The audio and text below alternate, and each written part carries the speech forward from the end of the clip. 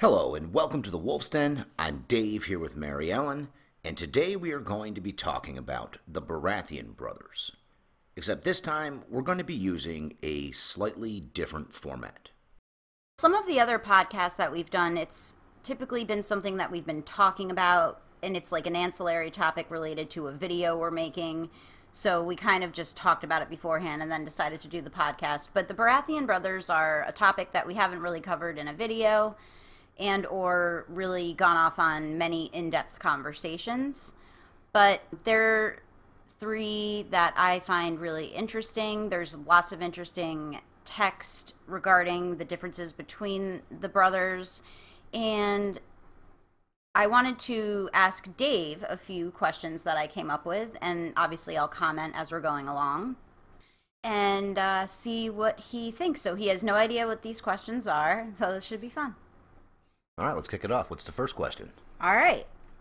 So, to begin with, one of the first kind of descriptions of the three brothers that you get and that outlines the stark contrast between them comes from Donal Noye in A Clash of Kings, John 1. Robert was the true steel. Stannis is pure iron, black and hard and strong. Yes, but brittle, the way iron gets. He'll break before he bends. And Renly, that one. He's copper, bright and shiny. Pretty to look at, but not worth all that much at the end of the day. So my question for you is, do you think Donal Noye's assessment of the brothers is accurate, and why? I would say that Robert being the true steel, especially when he was younger, before he was married to Cersei, and Cersei basically had him trying to drink himself into an early grave. But the Robert Baratheon that Donal Noye knew when he was still at Storm's End, that's definitely an apt description. That's the Robert that Ned knew when he was growing up. The true steel.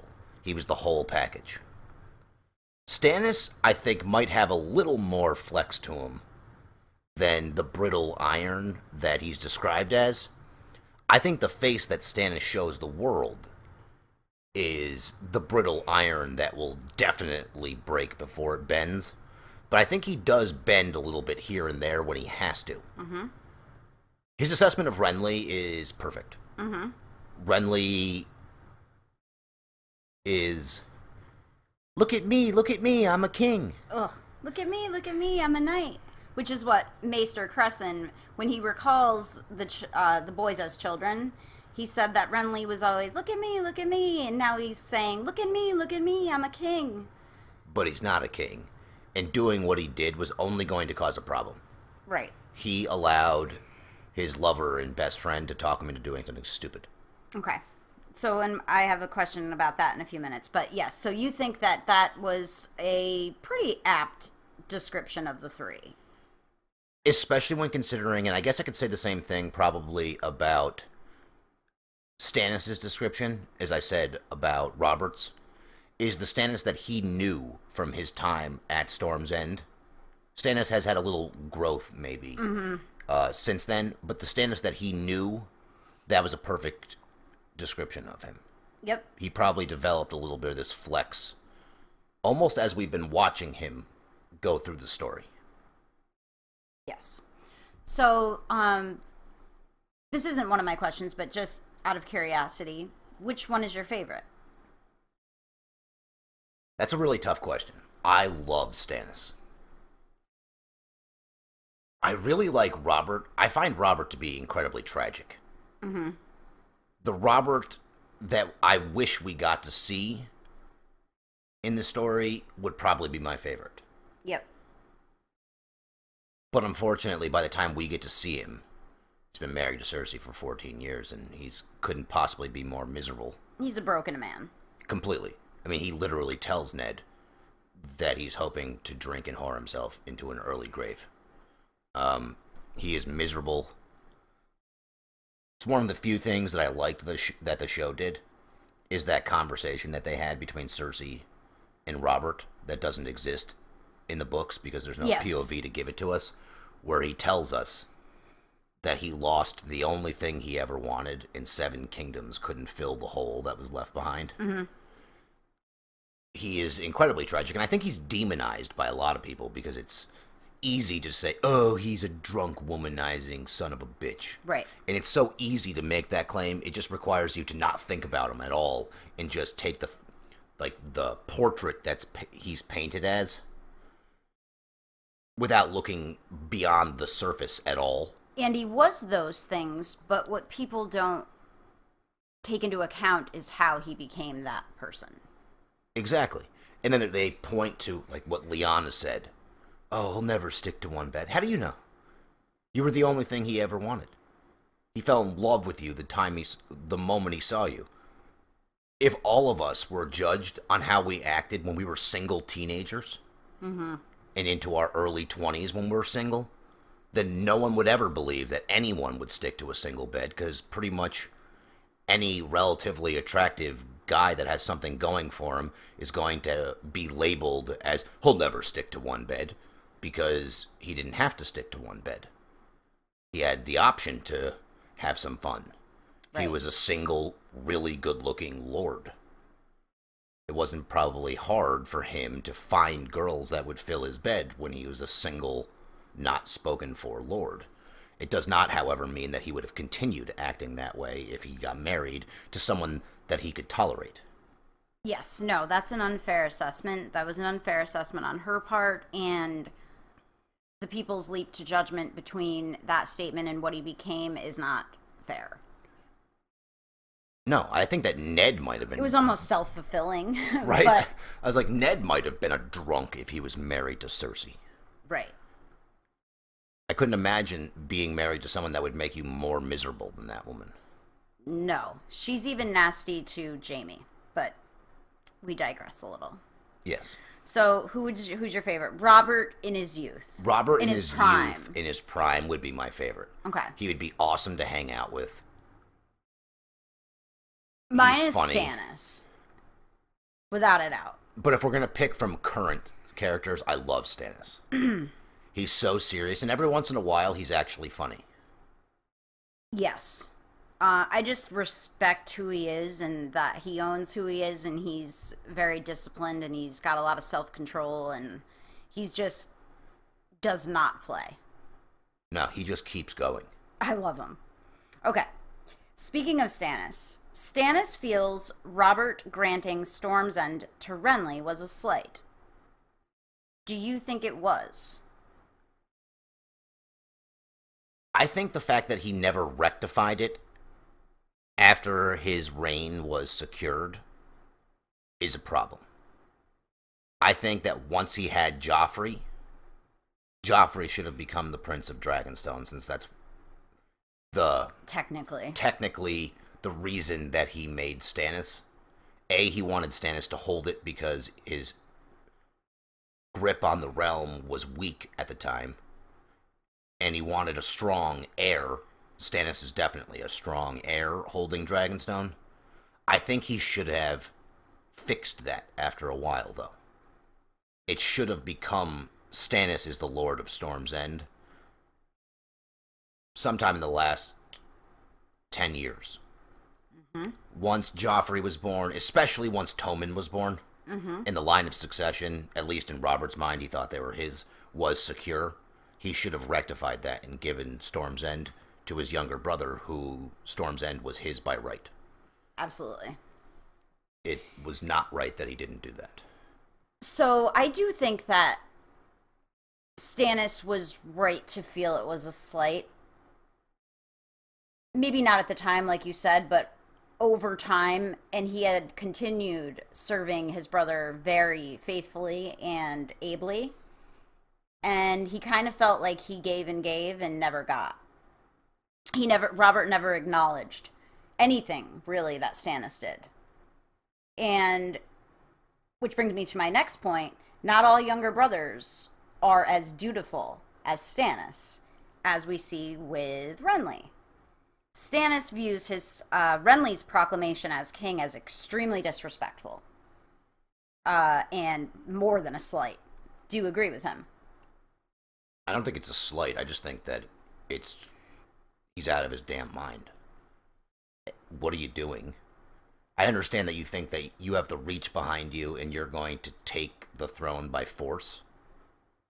But he had to have somewhere inside of him known there is a 0% chance that his older brother, Stannis, is ever going to accept that. Which means no matter what happens, at some point, you're going to have to give the throne to Stannis or kill him. And Renly was too busy doing, look at me, I'm a king, to even think about the fact that there is a 0% chance that Stannis will stand for that. Which means he was willing, in my mind, to kill him. If need be. Or he just never thought it through. I dislike Renly a great deal. And I dislike Renly a great deal for what he did. And then the way he treated Stannis at the parley. I find him to be disgusting. He really shouldn't have. He was trying to provoke him, and they were both trying to provoke each other there. I don't necessarily dislike him more for doing that, because that's what they were there to do. They should have never been there. And that's what I was saying. Robert never gave Stannis any of his due for being a great younger brother, because guess what? There's shitty younger brothers, a.k.a. Renly. I mean...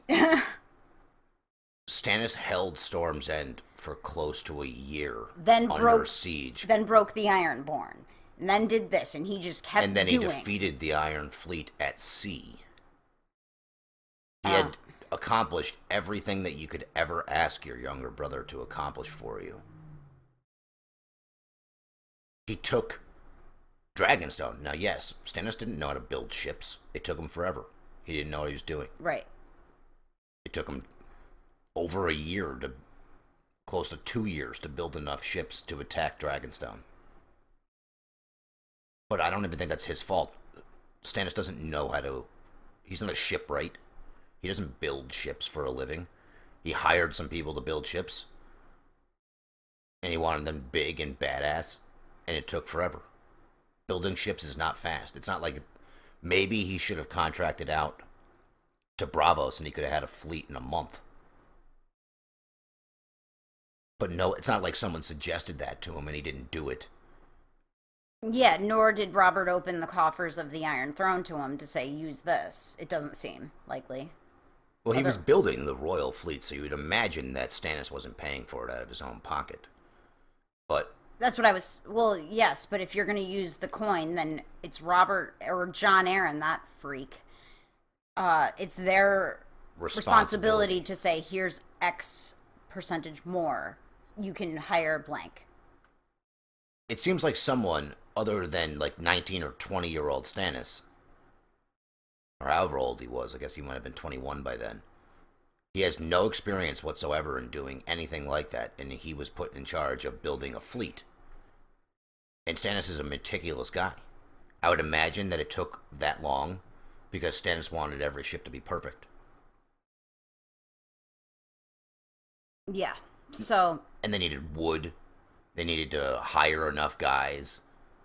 He had no expertise in the task that he was given. So it took a long time.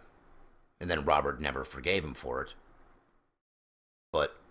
Barring Stannis being a very rigid guy and being kind of the iron, do you think that most people would find what Renly did egregious? Yes. Yeah. I would imagine that, especially in a medieval world such as this, there'd be no tolerance for it. That would be a situation where the older brother is going to kill you. Every time. Mm-hmm. There's no chance that an older brother is just going to accept that. No. I mean, there's the one example that's kind of like that where Sam was forced to abdicate. That's different, though. But that's not the same. There's a father involved that's forcing this on him. Without a dad there, that's a fierce mother effer. And without the older brother being the most inept person ever, which Sam is. Yes. There's no way that Renly could have possibly thought that Stannis would ever accept it. He thought that having the overwhelming military power would force Stannis to accept it. But don't you know your own brother? You guys have served on the small council together for years and years and years. You think you're going to intimidate him with your force? Stannis is not intimidatable. No. If that's a word. Yeah, no. He doesn't back down. We're talking about Stannis Baratheon here. He will fight to the bitter end and then some. Correct. So, it never occurred to him, which is completely stupid. He's not stupid. Or he thought, because Renly isn't stupid. That's why he knew what this would be. I guess he must have thought that eventually Stannis would either be forced to accept it because Stannis is the Lord of Dragonstone and he can only muster like 2,000 people. Which goes back to the initial slight, and you know what I mean? Like, it's just like Stannis gets shit on a lot. No, it had Robert done the right thing initially. Right. That war's over. Yeah, exactly. The Lannisters have no chance. Stannis is going to bring Storm's End. The power of the Stormlands. Renly's nothing. Renly is nothing. Renly would therefore maybe be able to bring the Reach onto their side. Oh, yeah. And when that army gets there, that's an undivided army, unlike it was when it got there. There's no trick to be played with Renly's armor or anything. I mean, Stannis is going to take King's Landing. Yeah. And there's not a darn thing that anyone could do to stop him. Even if Tywin snuck up on him from behind. There's no Reach army with him. Stannis would have obliterated him. Which is what should have happened, but alas, we wouldn't have the story. That's true. So, speaking of kingship and heirs, controlling for all other variables, meaning they had a good small council, they had a good hand, they had a decent queen, they had blah, blah, blah. Who do you think would be the best king? Of the three? Mm-hmm. If they were in an ideal situation, like a Jahara situation.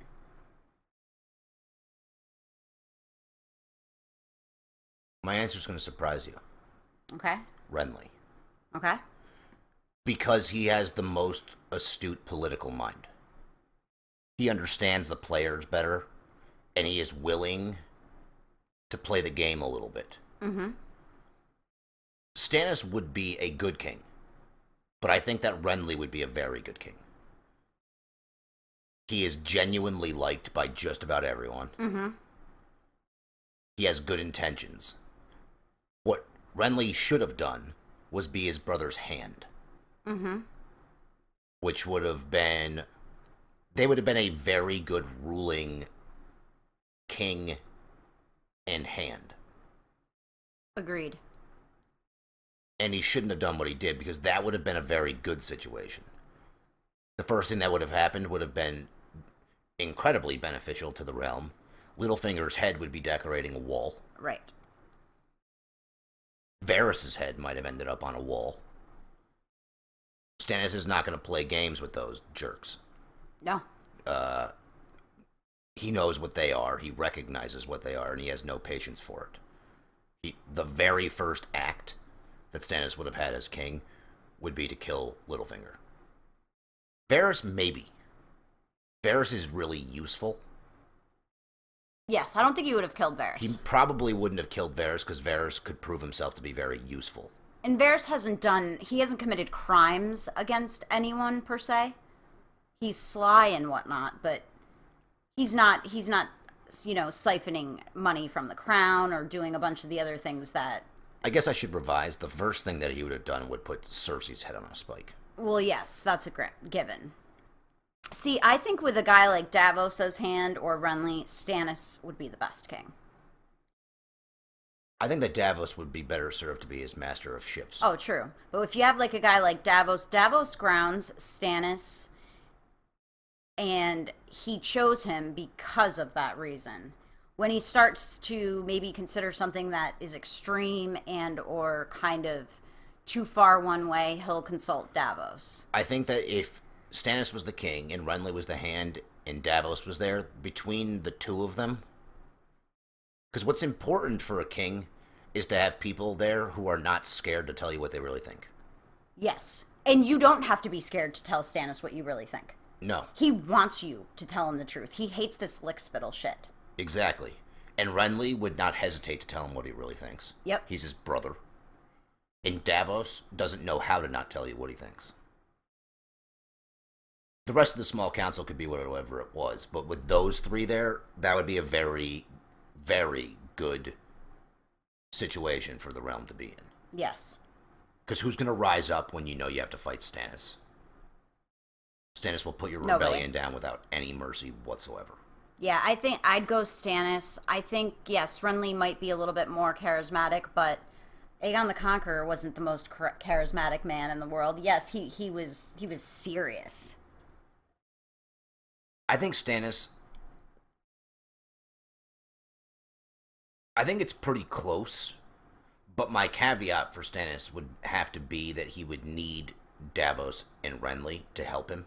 But that's why I was saying having a very strong council, controlling for all variables. It's close. I think Stannis would be a very good king.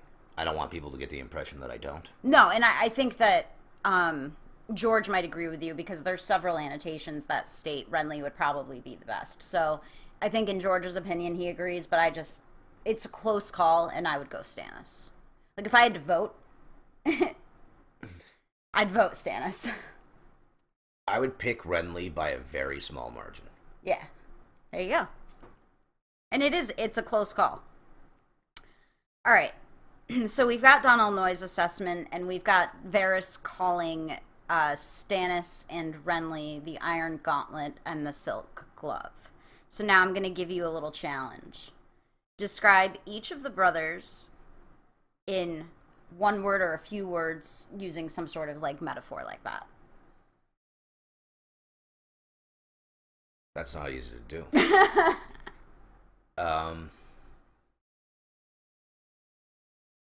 All right, so which one's first? Doesn't matter. All right, we'll go Renly to Stannis. The politician and the soldier. Okay. Okay. Those are roles, though. You know how they were kind of metaphorically, one was iron, one was copper, one's the iron gauntlet, one's the silk glove. Something more abstract. All right, same order. The smooth talker? Nope, that's not it. More like an item. This is a mind bender. I'll try to think of one, too. Okay. Renly, the white flag, and Stannis, the sword. Okay. Explain. And I'll explain. Okay. Renly, it suits their strengths.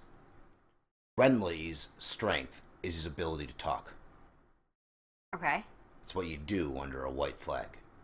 You talk, you make compromises, you negotiate. Stannis is the sword, because that is actually how he would get most things done.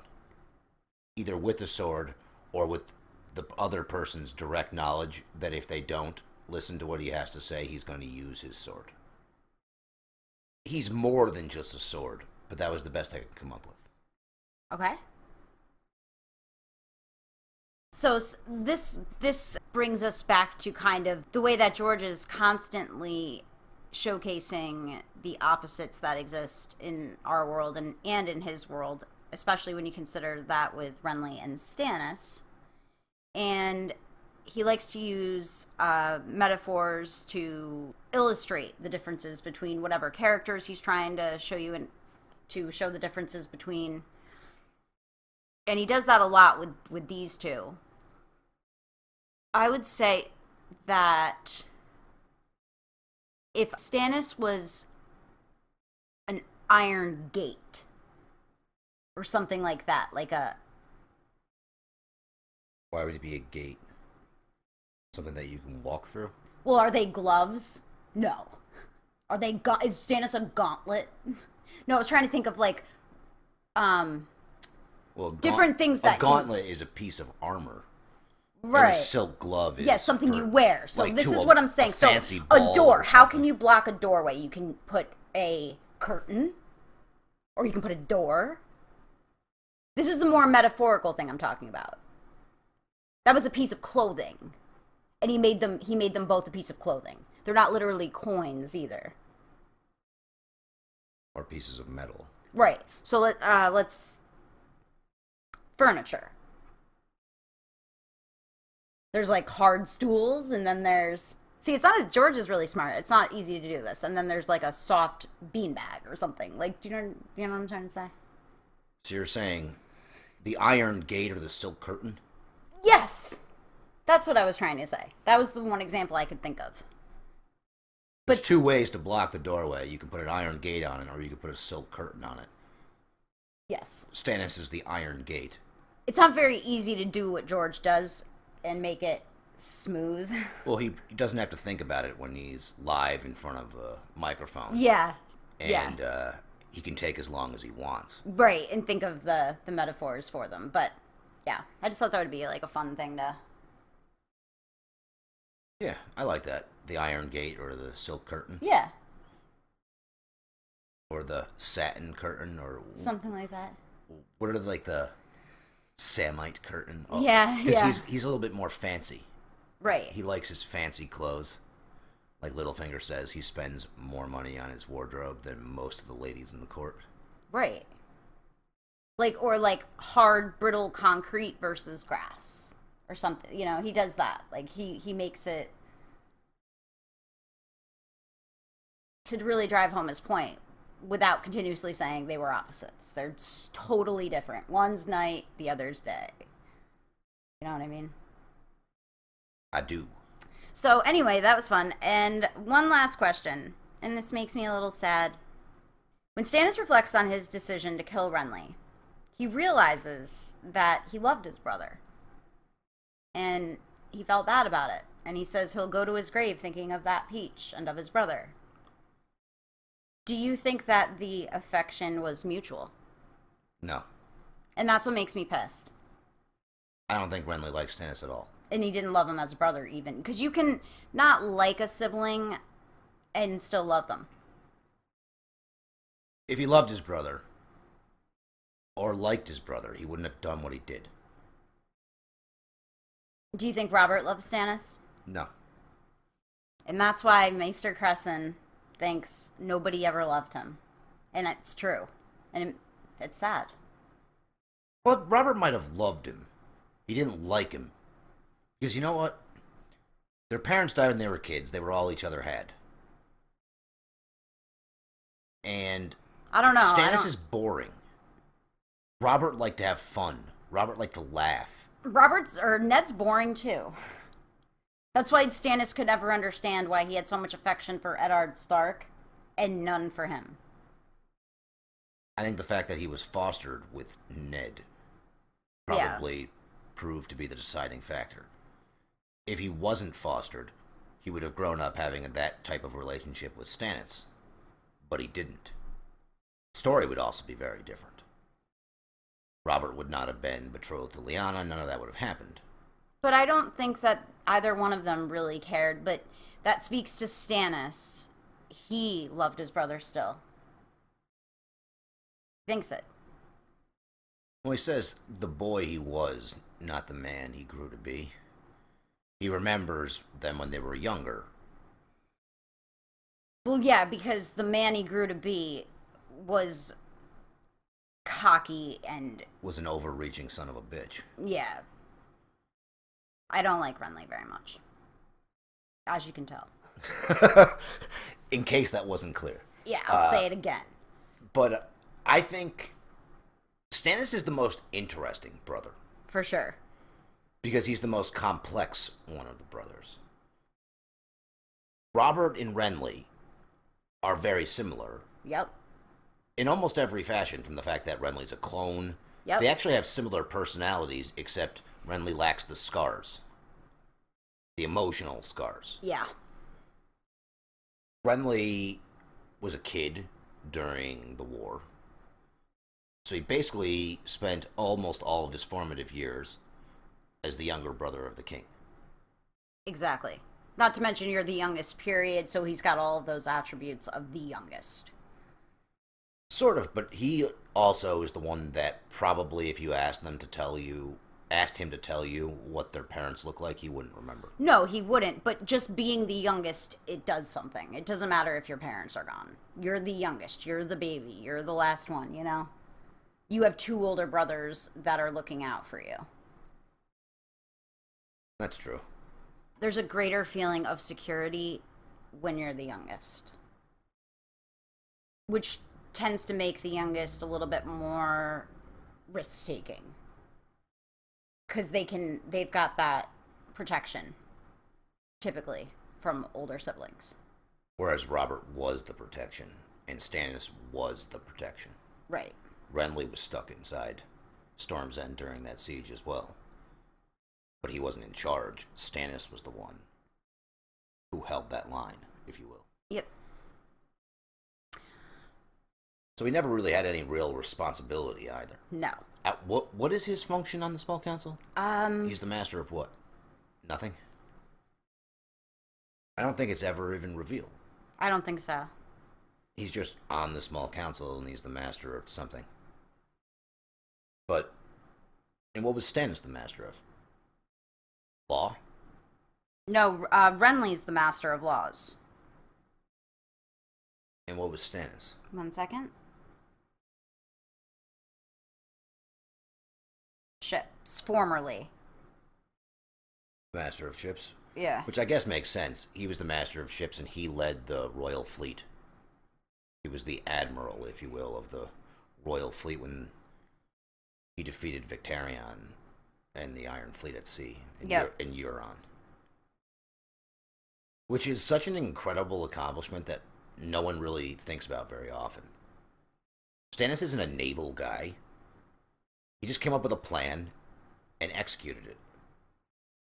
Knowing almost nothing about naval battles and naval tactics, he just came up with a plan and he defeated the Iron Fleet at sea.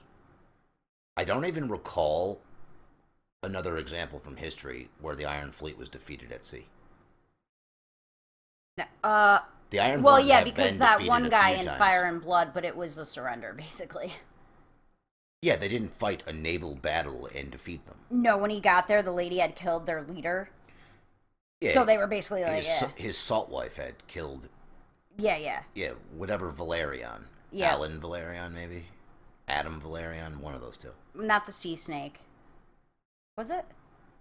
No, that was Corlys. That's Corlys. He it's was either the Alan or Adam. He was the something snake, right? His son. Whatever, it doesn't matter. Whatever his nickname was, doesn't matter. He's the same guy who found Viserys. And, like, here's another story about Stannis. Stannis found a gerfalcon, and it was injured.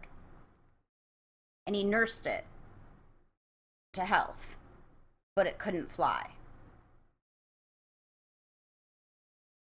And then he kept getting frustrated because Robert had one that was very... It wasn't a good hunter. I think it might have been able to fly, but... Oh, okay. As a lad, Stannis found an injured goshawk and nursed it back to health. He named the bird Proudwing, but his brother Robert called it Weakwing, as it would never fly higher than the treetops and never soared. Robert himself owned a falcon named Thunderclap, who never missed a strike. Eventually, Stannis' great-uncle Harbert convinced him to abandon the bird, stating that Stannis was making a fool of himself with it. But that's... Innately, Stannis is actually soft. Inside. He is. He's got more of a, Well, you can kind of see it in his relationship with his daughter. Yeah. Where he has a far better relationship with his daughter than his wife does, and his wife's always around the daughter. Yeah. And they really did showcase that nice in the show. I mean, forget about what he did to her, but, like, when they were showing you their relationship... But regardless. But he was very mature beyond his years, even as a boy, but introverted.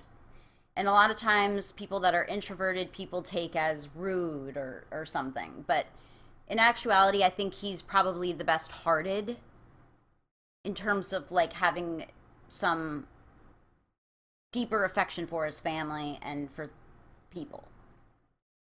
As shocking as that is. I think that would be a close competition with Robert. Oh, Robert has a good heart, too, for sure. But Stannis is a little more sentimental. Maybe that's the better word. Shockingly.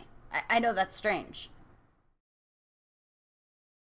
It is true, if you really think about it. You don't ever get... Now, granted, Robert's the king, and we don't get that much access to him. Not nearly the same amount of access that we get to Stannis. But Stannis is the one that tells you the stories about when they were kids. Like the story of when their dad brought them to court for the first time, and he and Robert couldn't shut up the whole ride home about how awesome the king was. And then, years later, their dad goes, that wasn't the king. You guys were just so excited that I didn't want to rain on your parade. Yeah. And I think Robert was a good man, but I do think one of the things he did wrong as king was not show Stannis some sort of being proud of him, being grateful. He gave him nothing. And the guy just kept serving him. Well, I think Stannis always seems so tough. That's the issue with the Middleborns, too. He always seems so like he doesn't need anything. That he didn't think about it. It wasn't malicious, I know that. I don't think it was malicious. No, it wasn't. Robert's not like that. I think that he was named the Lord of Dragonstone. And why isn't he the Prince of Dragonstone? This is something that's been driving me nuts forever. And since we're doing our podcast about it, and we'll probably never do a video on it, why weren't Renly and Stannis called Prince Renly and Prince Stannis? If your brother is the king, you are a prince. You are not a lord. You are the Prince of Dragonstone. You are the prince or at the very least, of Stannis. Storm's End. Whatever. No, they're both princes no matter what. Right, if your brother is the king, you are a prince. You are not a lord. You're a prince. I don't know. No one calls them princes, ever. No, I am actually glad that they didn't. I don't like it. Maybe George just... Bran was a prince. His brother Robb, when he became king, Bran was a prince. So when Robert became king, a year or two into his reign, they had Joffrey. It doesn't matter. Your brothers are still princes. Oh, all right. I don't know. Like every other king in history who had a brother, his brother was called Prince whatever. Right. Louis XIV had a brother named Philippe. His brother was Prince Philippe. He was King Louis. If you're the king's brother, you're a prince. Right. I don't know. That's something you'd have to ask George. Not something that I could discuss and figure out with you right now. Well, if any of you have a clue why that's the case, please let us know. And did you have anything else you want to talk about today? No, I just wanted to talk about the boys and see what your thoughts were. And if you guys have any opinions and or thoughts, please let us know. And I hope to one day get around to making a Stannis series, because I would like that. Stannis is the man. Oh, and I had one last question, and then we're ending, because we have to get ready for our live stream. Describe each of the brothers in one word. Just one word. All three. Robert, tragic. Stannis, misunderstood. Renly, weak-minded. Yep. I like the misunderstood. Tragic. And for Renly, selfish. I can't argue with that. But anyways, it's time to wrap this up.